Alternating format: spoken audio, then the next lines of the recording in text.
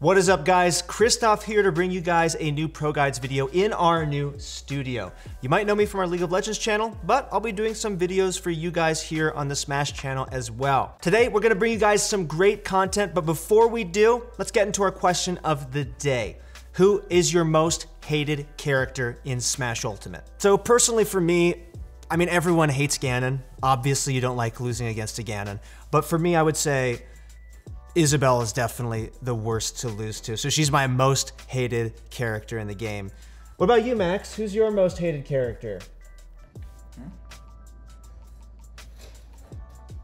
All right, guys, let's get into the video. A little bit ago, the second official Ultimate Top 50 PGRU was released to the public. Although many other lists were released around this time, Panda Global's PGRU list stands head and shoulders above the rest as the official list. So now that we have the full list to dissect, us here at ProGuides wanted to take a deeper look at how frequently characters appeared to see if they line up with our perceptions of what the tier list looks like in Ultimate. And if you guys are looking for some assistance in making an appearance on the next season of the PGRU rankings, then check out ProGuides.com and get yourself an amazing pro coach right now. We also have some cool courses with some of the best pro players. Go sign up, you won't regret it. But with that out of the way, let's take a look at the characters we saw popping up the most in the top 50. Sitting alone at the top of the mountain is the only character that appears 6 times on the list, and that's going to be Palutena. Her sitting at the crossroads of being considered one of the best characters in the game and being a character that many regard as relatively easy to play causes it to make a lot of sense for her being at the top of the list. You may be thinking that we really don't see too many players maining Palu at the highest level besides Nairo, and the numbers completely back that statement up.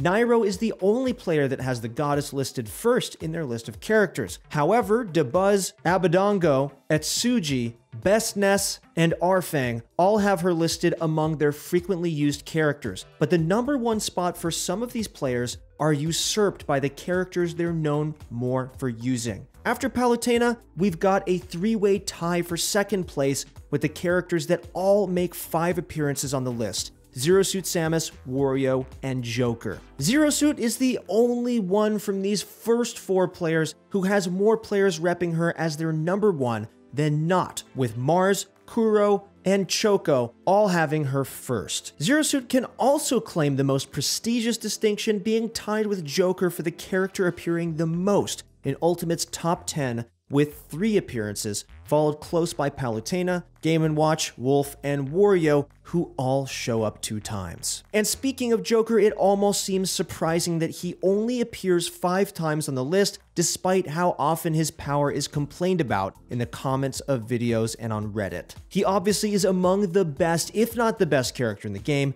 but he's not oppressive by any means. I think some of the Ultimate community is suffering from hungry box syndrome, where after seeing one of the best players dominate the game with a character for a long stretch of time, they like to pin the success more on the character than the player, which just isn't the case for MKLeo either. And last up to talk about, we have Wario, who just like Joker has 2 players repping him as their number 1, and 3 players claiming him as a pocket pick. Wario has continued to remain a staple of competitive Ultimate, and that doesn't appear to be changing anytime soon, as the balanced team appears to be happy with his current state. As long as his incredible combo game and his waft stay intact, Wario will stay as one of, if not the quintessential Smash Ultimate high-tier character. We then move down to the 4 characters who were tied at 3rd most used on the list with 4 appearances each: Snake, Pokemon Trainer, Mario, and Lucina. Snake has the unfortunate distinction of being the only character in this 4+ appearance pile that is a secondary for each player that he's listed next to. Although there are some well-known Snake mains out there like MVD, Pelka, and Dio, none of them put up the results to make this list. You could potentially read a bit more into this and say that Snake just has too many difficult matchups with characters that counter his playstyle of constantly annoying enemies with grenades to build up damage. Without looking into it further though, to see what kind of characters tend to knock Snake mains out of tournaments, I'm hesitant to make full judgment on that. But if that does sound like a video you guys want, just tell me in the comments.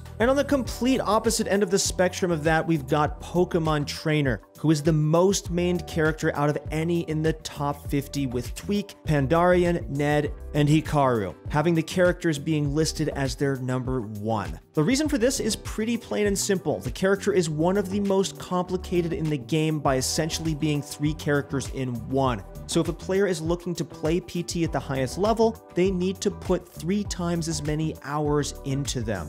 Also, it helps to have someone who is really good at it tell you how to play them. Go to ProGuides.com, we've got coaches who can help you master these characters. Finishing up the characters who are tied for 3rd most used are Lucina and Mario, who both are split between 1 main and 3 secondary appearances. We're lumping these 2 characters together because they're both similarly viewed as the secondary character. Mario is purposely designed as a character that everyone can pick up and as one that is average across the board at everything in the game. Lucina falls into a very similar position for people who want to play any of the sword characters in the game because she is far and away the most simple of that subset of characters. We could continue further down the list, but with there being 9 characters tied with 3 appearances, 8 tied at 2 appearances, and a whopping 31 characters with a singular appearance on the list, there's just not something interesting to say about all of them. But let's point out a few interesting cases before we start discussing the characters that missed the list completely. Despite all the buzz and hate that Game & Watch has been getting across the last couple of months, the Flat Zoner only made a measly 3 appearances on the list, which doesn't match his boogeyman status at all. Big D, who barely snuck onto the list at 49th, saved 2 characters from the sting of not being included with the Ice Climbers and King DDD, both being listed next to the Canadian.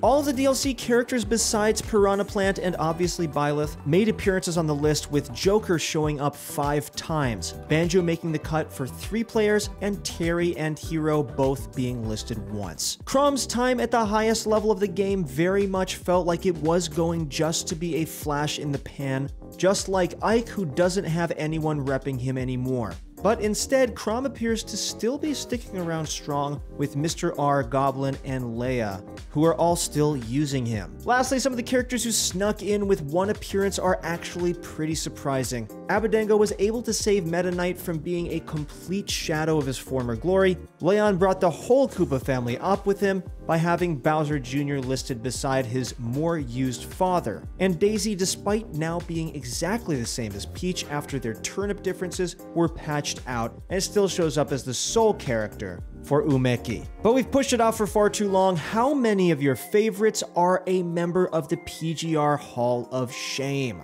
The answer is a resounding 32 characters, including Echoes, which when considering the size of Ultimate Cast isn't too bad at all. Among these are some pretty obvious ones that any fan of the competitive scene could expect, like Ridley, King K. Rool, Incineroar, and Jigglypuff, but some of these jump out as a little bit more surprising. Young Link not only appeared on the spring PGRU ranking, but was listed 2nd as a part of the lengthy list of characters that Tweak tried out in the early stages of the game. But his minimal usage compared to PT, Wario, Joker, Wolf, and Roy meant that he wasn't making the cut for Tweak. Although other players did use bite-sized Link in some notable sets like Mr. R, it just wasn't enough. Not seeing Mii Sword Fighter return to the top 50 as Tsu wasn't able to make the cut isn't too surprising, but the fact that not a single one of the 3 Miis made the cut is a bit surprising, especially with all the hype that has come with some of the costumes. This almost certainly has to do with the fact that these 3 are just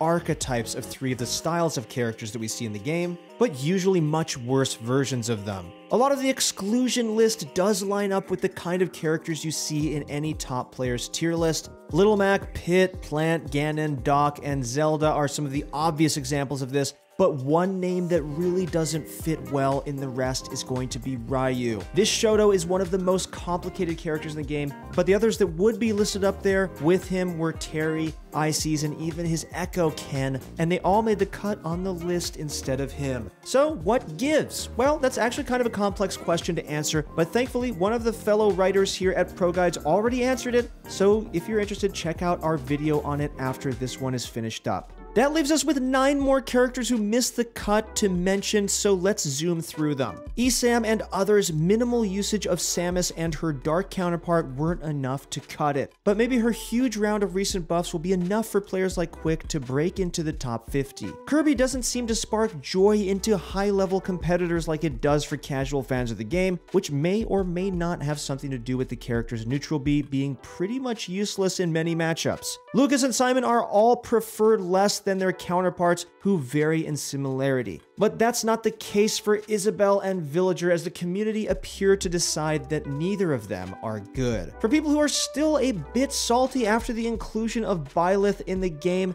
it may make you feel at least a tiny bit better, or I guess potentially even worse, that Ike, Robin, and Corrin all missed making the list. Like me, Swordfighter Lucario was also disappointed to see Tsu not make the top 50, as that was the Pokemon's only chance for making the list as well. We then end with 3 characters that are all shells of their Smash 4 selves, which are Diddy Kong, Bayonetta, and Captain Falcon. And that about does it for our analysis of the recently released Panda Global Top 50 Fall Rank. Let us know down below in the comments which character frequency or lack thereof was most surprising to you guys. Also, let us know what you think about the recent decision for Panda Global to switch over to a ballot-based ranking system like Melee has, and if you think this will greatly affect what character we'll see making the cut on the next list. Make sure to subscribe to ProGuides and put those notifications on to make sure you don't miss any content in the future. That's it for the video. Thank you guys so much for watching, and good luck in all of your next games.